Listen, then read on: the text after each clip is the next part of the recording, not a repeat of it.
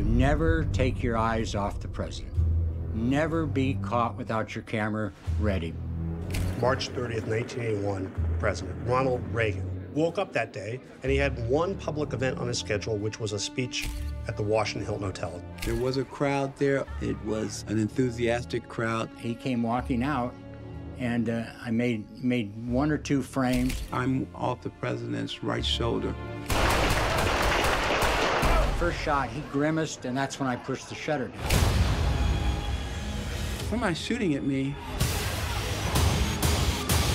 Ooh. Somebody's shooting at me, I gotta shoot back. People screaming, people running, sirens. The president is Code City, meaning he's going to die. That day changed everything.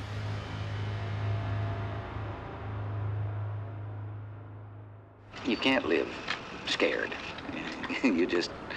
You put your trust and confidence in those who are assigned the job of protecting you and put it in the back of your mind, go about your business. I got into photography purely as a fluke. I'd been working for the telephone company and going to college, and I had a spare class, and I took a photography course. Went to the photo instructor who I'd become friends with, who had been a news photographer before becoming a professor. And I told him I wanted to become a press photographer. So he started working for me, and so what we started doing is every morning I'd come in, he'd give me an assignment, and he wanted to print back in his hand in an hour. And I built up a good portfolio, and then UPI offered me a job back in California. And that's when I started covering Ronald Reagan. Ronald Reagan was the son of an alcoholic shoe salesman who grew up in the Great Depression. There was something innate in Ronald Reagan that he wanted to succeed. And he went to Eureka College, and there he caught the acting bug. So Reagan realizes his life is in the movies or performance or radio, and he eventually finds his way to a radio station in Iowa, where he broadcasts Major League Baseball games. And then he goes to Hollywood and is a very successful B-level actor. He appeared in about 50 films. He does that, he becomes the head of the Screen Actors Guild, a union, so he's a union guy. In California, actor Ronald Reagan and Mrs. Reagan arrived to cast their votes in the state's primary election. Then eventually becomes governor of California. Over this time, his politics evolve. He was a diehard Democrat in his younger years, and he becomes a staunch Republican. He runs for president in 1976 and loses. He took on Jerry Ford for the Republican nomination. 1980 comes around, and people thought he was too old to do it. At 69, he's by far the oldest candidate, and no president has ever won the White House at that age. And he ran for office. And he won. He beat Carter, an incumbent president. I will faithfully execute the office of President of the United States. The 60s, early 70s, early 80s was a time that there was a lot of political violence. At 1:25, the motorcade moves into the downtown area. In a warehouse, a sniper with a rifle poised waits. The assassin's aim is deadly. The man who fought against violence is by violence destroyed. Destroyed by an assassin's bullet at Memphis, Tennessee. The name Martin Luther King underlines the significance of Robert Kennedy's death to all the underprivileged in America. A lot of deranged people, not just that, but for political motivations, people took these steps. The president was moving down the line of people. I couldn't see what she was doing. They should have known, at least, that she was a dangerous person. What went wrong? When you're trying to establish the secure environment for the president, you're trying to replicate all the security measures you actually have at the White House. There's never an adversarial relationship between the press and the Secret Service. There are instances whereby there are challenges from the standpoint that the press would like to be in a more advantageous position than the Secret Service will allow. I was taught real quick, you never take your eyes off the president. So it doesn't mean you have to be shooting pictures all the time, but if you're off to the side, never be caught without your camera ready. So you're looking for, usually on a day when you're covering the president, 2 or 3 pictures a day from that event. So you're looking for pictures that are going to tell as much of the story as you can. The Secret Service, in carrying out its protective responsibilities, follows a philosophy of prevention. Clearly, there has to be contingency if all things don't go as planned. March 30th, 1981, basically the 70th day of Ronald Reagan's first term, and things hadn't been going particularly well for him politically. He was getting buffered around. He woke up that day, and he had one public event on his schedule, which was a speech to the AFL-CIO Building and Construction Trades Department at the Washington Hilton Hotel. It was their convention. It was a 2 o'clock speech. It was a very short distance from the White House. It's not like planning a big on-the-road trip. He was just going to go speak there for 30 minutes and go back to the White House. Well, ironically, it was only my second day covering the White House for the Associated Press. I had gone to the White House probably about 6 o'clock in the morning and read all the clips, what was going on. The briefing of the agents was going to take place at approximately an hour and a half prior to the president's arrival. He goes to give this speech. And it's a fine speech. He cracks some jokes, he gives a good speech about crime. He issues the call, "Let's make America great again." I precede the president from the hotel to the limo. As soon as he walked off stage, everybody got up. Well, we were down below, and we had to go across the hall, up 2 flights of escalators. Escalate coming out. I was just having to say, excuse me, I've got to go. I'm going with the president, excuse me. And I was one of the first ones to get up to the top. Horsepower static. The president takes a few steps toward the limousine. He came walking out, and I made 1 or 2 frames. I'm off the president's right shoulder. I thought it was firecrackers. First shot, he grimaced, and that's when I pushed the shutter down. I remember as clear as day. I was like, somebody's shooting at me. Boom. Somebody's shooting at me, I gotta shoot back. The first bullet hits Jim Brady, the press secretary, head. He falls to the ground. The second shot hits Tom Delahanty, a D.C. police officer, in the back. He falls to the ground. Jerry Parr, 50-year-old head of the Secret Service detail, is reacting in about 4/10 of a second. Guys, one pack. Shots fired. Shots fired. Are some injuries? There's actually only 3 frames where you can see the president's face. The other 5 frames, he's been pushed into the car by Jerry Parr, the lead agent. The gun starts tracking Reagan from right to left as he's diving into the limousine. I was able to get a sight picture on that individual, but I hesitated to fire because I thought at the time with an agent come across my line of fire. The 4th shot hits Tim McCarthy, a Secret Service agent, in the chest, not wearing a bulletproof vest. He falls to the ground. People screaming, people running, sirens. I then proceeded as my partner, as well as other agents, to the assailant to contain this individual. The 5th shot hits the window of the bulletproof limousine as Parr and Reagan flash behind it. The 6th shot cracks across the driveway. A door slam shot. Once the car pulled away, I saw Officer Delahanty, McCarthy, the Secret Service agent, laying on the ground, and then a very good friend of mine, Jim Brady, the press secretary, laying there, and it was, probably one of the worst sights I've ever seen because there was a good portion of his head that just wasn't pleasant to see. Once we were able to get the handcuffs on the assailant and take custody of the weapon, my concern was this a diversion? Was there a secondary attack that could happen here? Jerry puts the president back up in the seat, checks him. The president says, "I think I'm okay. You kind of hurt my rib throwing me in the car." We had our guy. We had the guy who fired the shots at the president and caused others to be wounded. There's Jerry Parr in the limousine with the president, telling the driver to hightail it out of there. The driver, meanwhile, is praying he doesn't run over his friend Tim McCarthy, who's on the ground.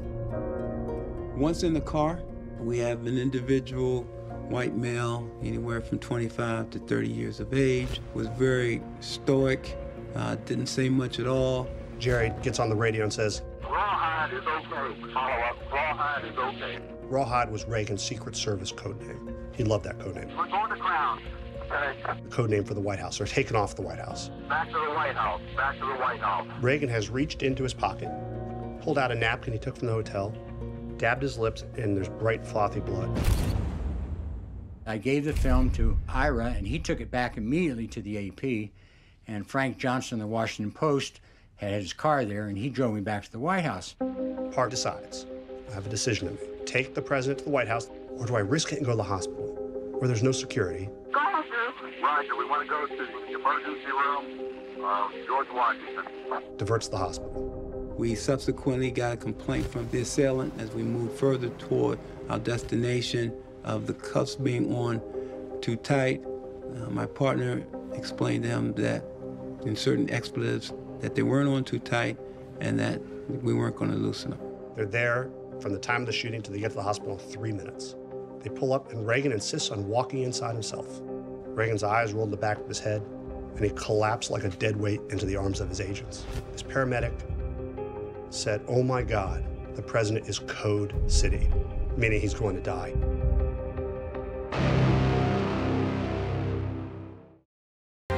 After photographer Ron Edmonds caught the moment President Reagan was shot. Even at that point, I thought it was firecrackers.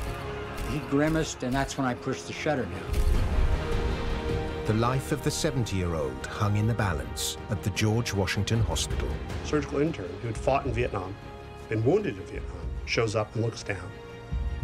And I think he's been shot. They rush him into surgery. They finally let Nancy Reagan in to the ER to check him out. And she was distraught. And Reagan saw that in her. And he says, "Honey, I forgot to duck." Cracks a joke. They finally find the bullet at just an inch from his heart. It stopped an inch from his heart.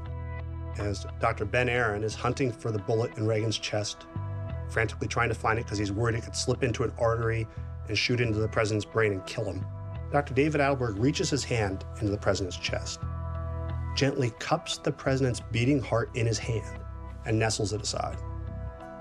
A 31-year-old surgical intern literally held the beating life of the president in his hand. When something like this happens, that's when it really comes home that, you are in harm's way on any given day as you carry out the day-to-day responsibilities of your job. Reagan pulled through. They saved him. He goes to the recovery room and he begins writing these notes to his nurses. Like, all in all, I'd rather be in Philadelphia. Send me to LA where I can see the air I'm breathing. The one time you can't fake it is the day you've been shot, okay? That was the real person. People like that. They like the courageous leader. They like the guy staring death in the face and laughing at it, cracking jokes. Once the FBI took custody of the assailant, I was given direction from my supervisors that I would be the agent that would write the affidavit for the arrest.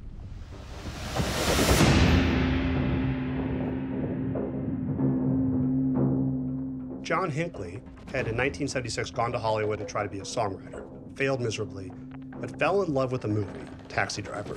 Jodie Foster had gone to Yale, and John Hinckley stalked her. He left notes at her door. He called her on the phone, going, "Hey, Jodie, I want to get together with you. How are you doing?"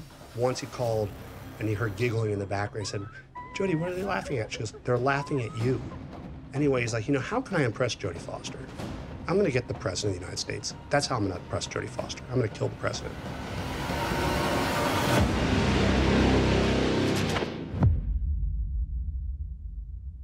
I thought I was in huge trouble because I knew that I never saw Hinckley's face. They immediately pulled his jacket up over his head and to kind of incapacitate him, and they took him to a car. My first sign of what I had made was that back then we had the Washington Star, which was an afternoon paper, and it came out and it was delivered to the White House, and there were my pictures on the front page. Hal Buell, who's a wonderful director of photography for the AP, the first words out of his mouth was a phone call to me and said, "Kid, you nailed it." 3 shots that become iconic photos of America, where you can tell the vulnerability of the president in that moment. If you look at that picture in Reagan's face.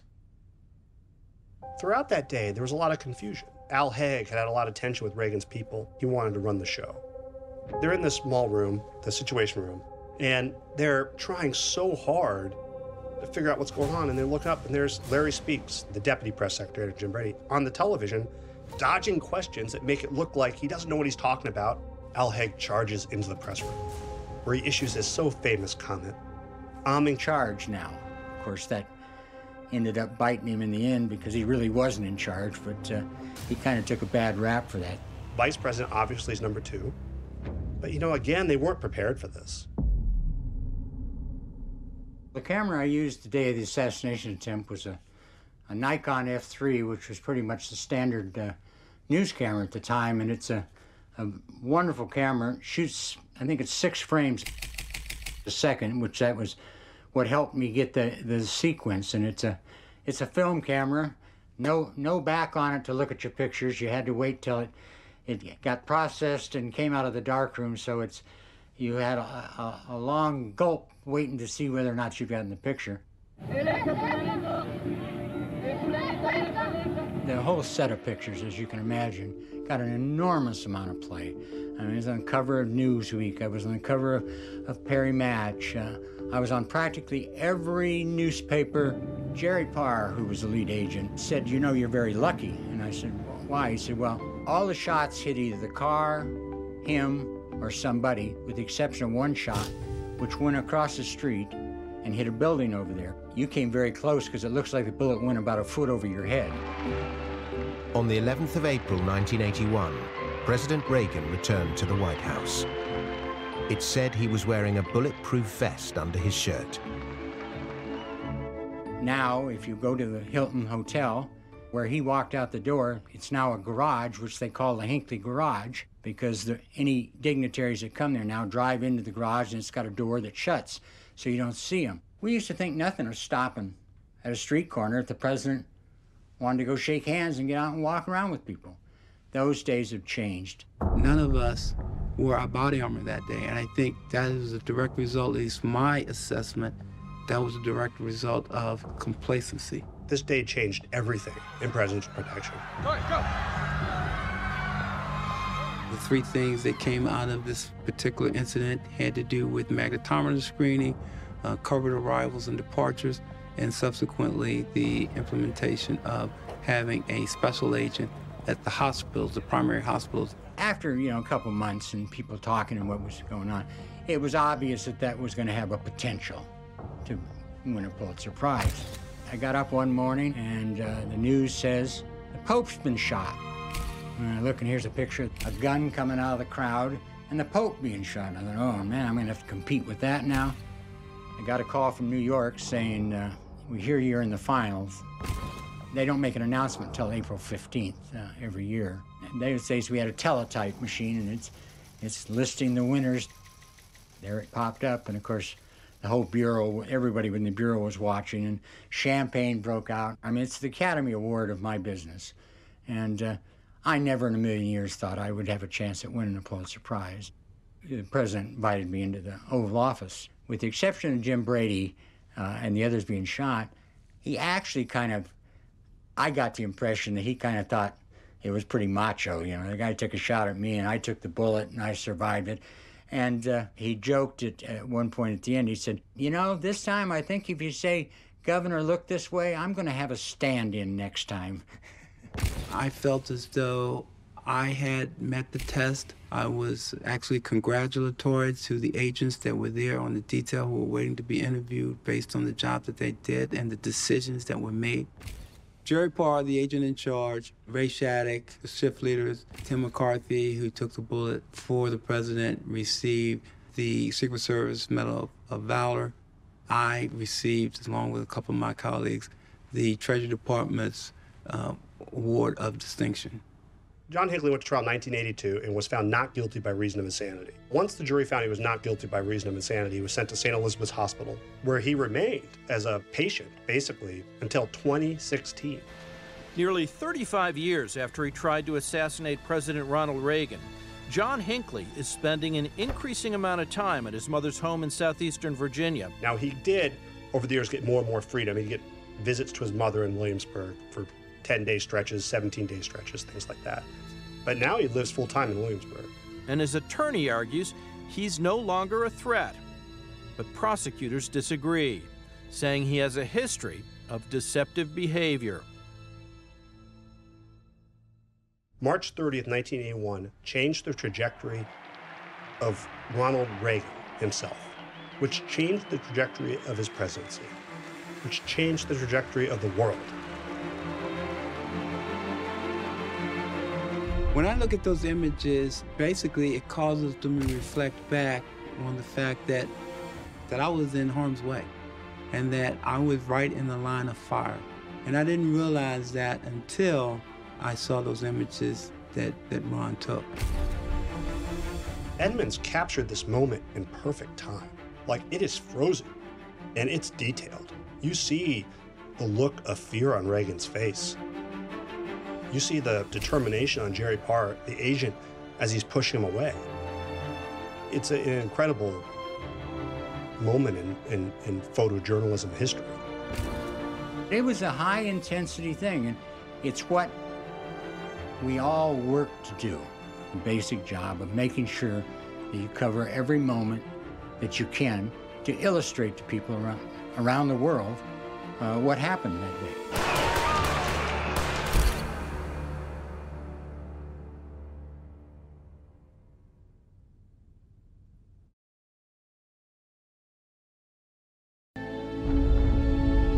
After September 11th, there was a fear that there was going to be another mass casualty attack. 3,000 Americans had died. The intelligence services thought, we missed this. And so there's the sense, how are we going to get the information next time? We will do anything. There's a moment of horror in looking at the fresh-faced thing, actually enjoying her cruelty. Study after study after study shows the torture doesn't work.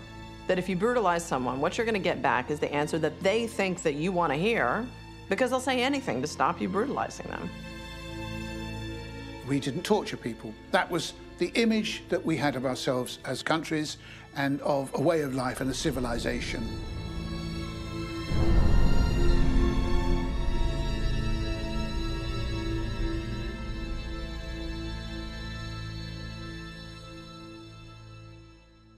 I was actually in New York, about a mile away from the World Trade Center when the second plane hit. On September the 11th, 2001, America came under attack. A major disaster is occurring in New York City this morning. Terrorists hijacked 4 commercial planes, causing devastation and destruction, the like of which the world had never seen before. Almost 3,000 people died, making it the deadliest attack ever on American soil. After September 11th, there was a fear that there was going to be another mass casualty attack. 3,000 Americans had died. And so there was a sense of urgency, a sense that we've got to get the information and prevent the next one happening. It cannot be overstated that the intelligence services thought, we missed this. And so there's the sense, how are we going to get the information next time? We will do anything. The people who knocked these buildings down will hear all of us soon. Most of New York was shut down to traffic, so you couldn't drive anywhere. So people were walking everywhere. And the sense that you got was a sense of solidarity and grief rather than any kind of jingoistic or militaristic will to revenge. What is interesting, however, is the speed with which Dick Cheney, the Vice President of the US, took control of that moment and transformed what was truly a horrendous moment of grief and loss, and transformed it into an occasion for settling scores against Iraq in particular. The Al-Qaeda attacks prompted President George Bush to declare a war on terror. Every nation in every region now has a decision to make. Either you are with us or you are with the terrorists.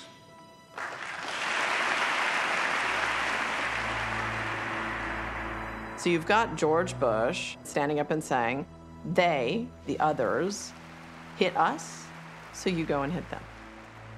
When the president says go, look out, it's hammer time. At this hour, American and coalition forces are in the early stages of military operations to disarm Iraq, to free its people, and to defend the world from grave danger.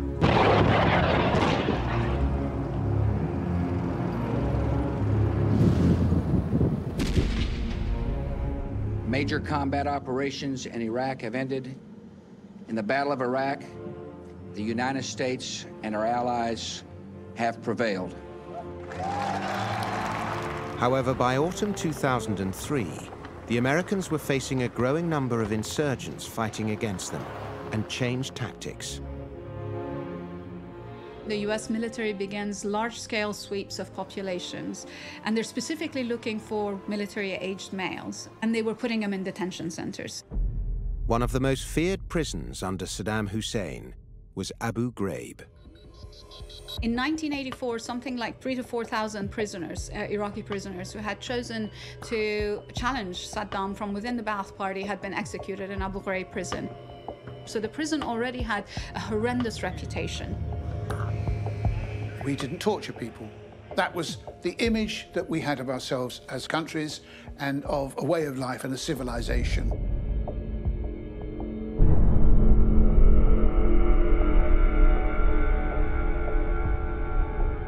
Suddenly, these photographs appeared that showed behavior that was inhuman, that was the worst kind of behavior that you expected your worst enemies to use. They were made to stand on collapsible cardboard boxes, and they were threatened that if the cardboard collapsed under them, they would be punished. That image of the hooded figure is something horrifying. The fear of the dark is one of the most primitive things that we have. The image is seen from the viewpoint of the torturer. I think that when we look at it, we actually identify with the tortured, and I think that that in part is the element of empathy that brings that image so much closer to us as something that affects us, as something that makes us remember it. The man is standing on the box. He's got the hood over his head. His arms are stretched out, and there are wires. Told to hold an incredibly painful position, and if you move, you will die.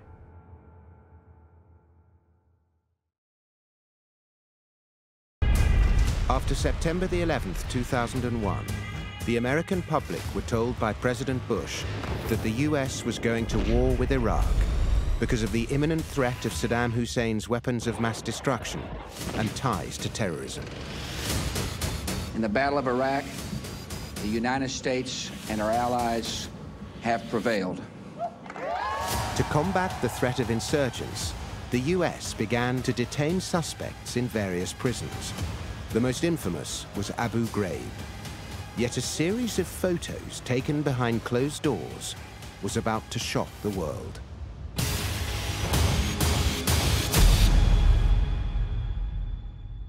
It was never, of course, intended that the photograph should be made public. But the chain of command in the military were totally aware of the existence of these photographs before they broke onto the world stage.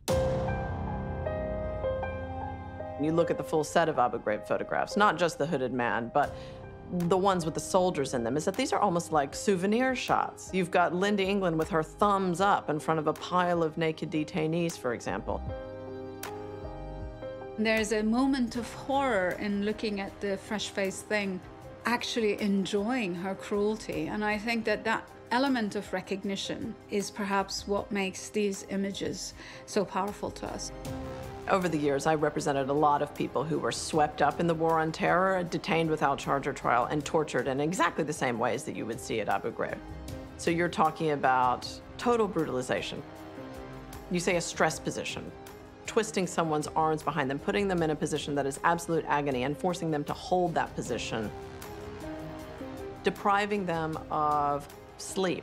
And, you know, studies show you don't have to deprive someone of sleep for a very long time at all before they basically lose their minds.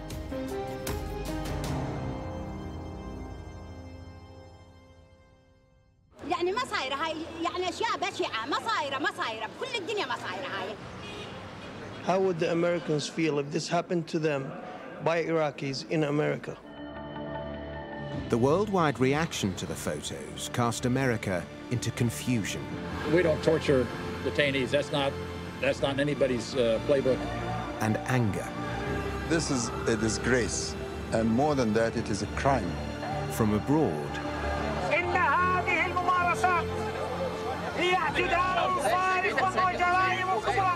And at home.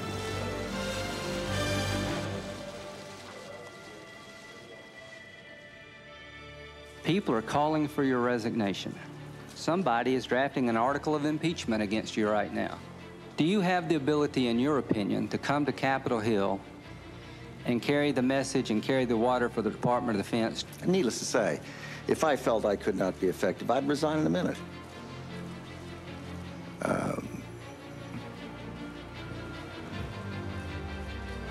I would not resign simply because people try to make a political issue out of it. When somebody was writing about how perhaps it could potentially be not a very good thing for prisoners to be kept standing for 8 hours, Rumsfeld has famously handwritten a note on the margin that says, I spend 8 hours a day on my feet, why shouldn't they? America would now have to deal with the fact that some of their soldiers had abused detainees. Study after study after study shows that torture doesn't work. That if you brutalize someone, what you're going to get back is the answer that they think that you want to hear, because they'll say anything to stop you brutalizing them.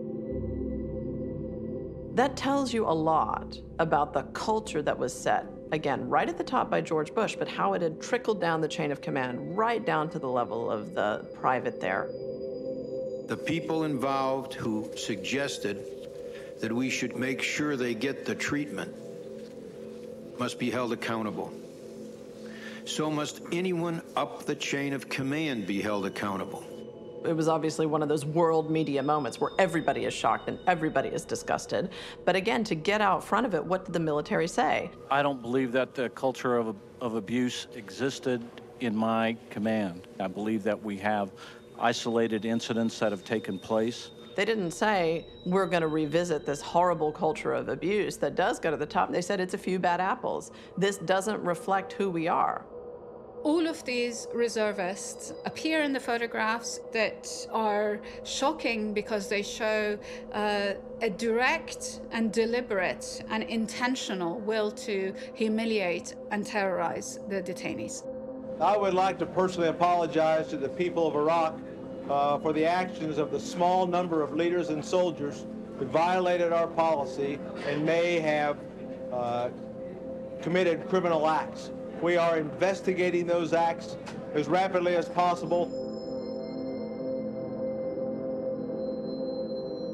As soon as it was found out that they were involved in this, they were instantly suspended and given no ability to go back into that prison as a guard.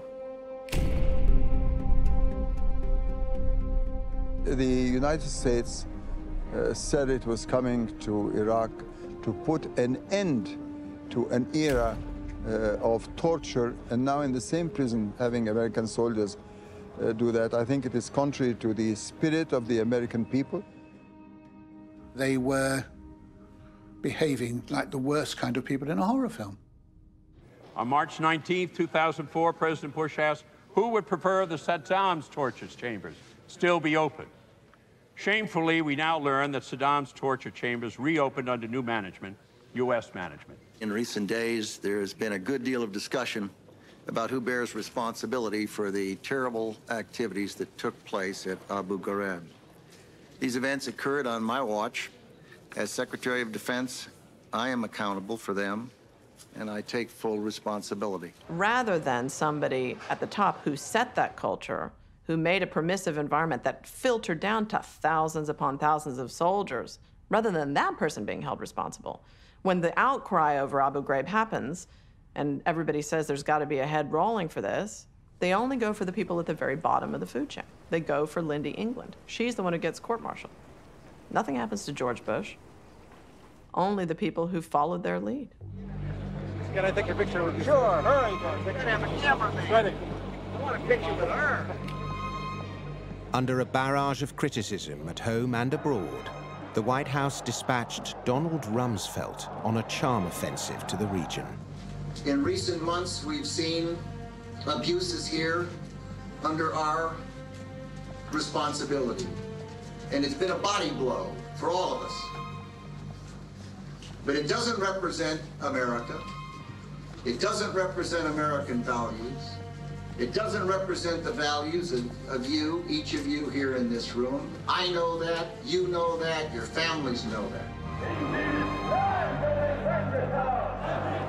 Although there had been talk about torture, there's nothing like seeing what that brutality looks like to make people understand. And I think people were shocked.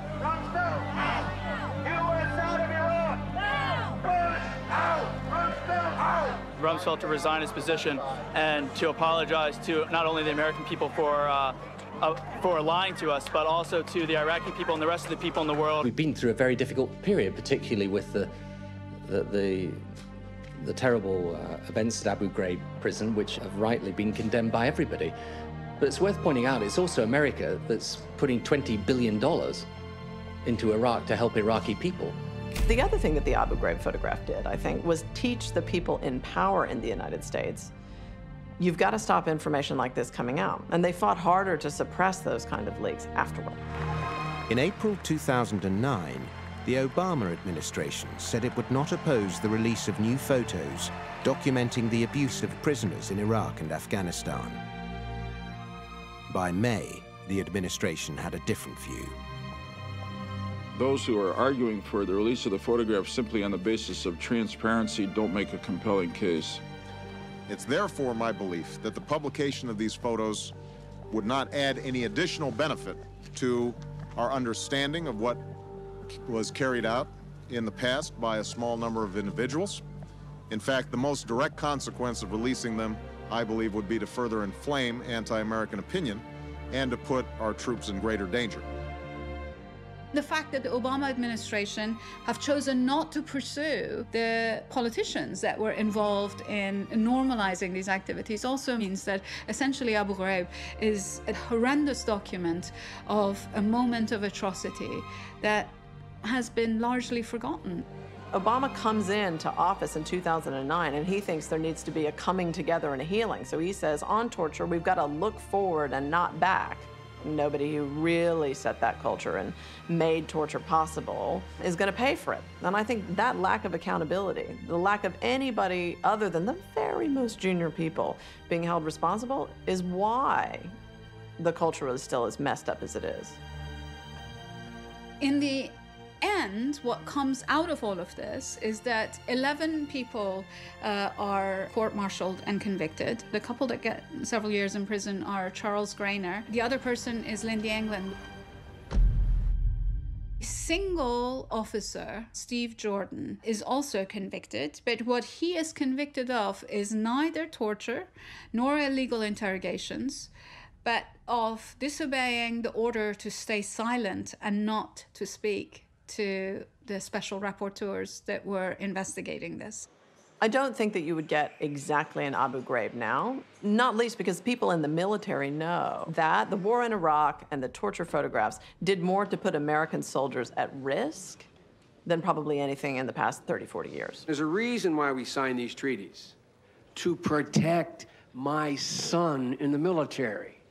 That's why we have these treaties. So when Americans are captured, they are not tortured. That's the reason, in case anybody forgets it. That's the reason. The Americans themselves were absolutely horrified because, apart from anything else of just disapproving of it as a human being. The United States represents what things should be, not what they shouldn't. And I think this is what they shouldn't be. It was the worst propaganda weapon that they could have handed the enemy. Sometimes a photo grabs the imagination. Abu Ghraib absolutely did it, where we've been talking about an issue, columns and inches of print have been spilled over an issue, but suddenly everybody sees it for what it really is and what we have become. And sometimes that creates a momentum for change. I think it kind of opens a window for people and makes us look at ourselves.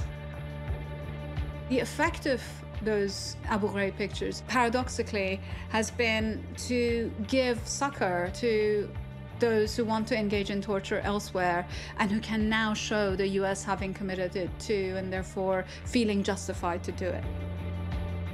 Very few people will now argue that it was some kind of just war. And why is that? It's because people saw what it looked like. They saw the brutality of it. So in that sense, the Abu Ghraib photographs really did change the world. I think, why is Iraq now a watchword for misadventure of George Bush and his administration and other people who participated in the war in Iraq. I think a lot of it has to do with the pictures from Abu Ghraib.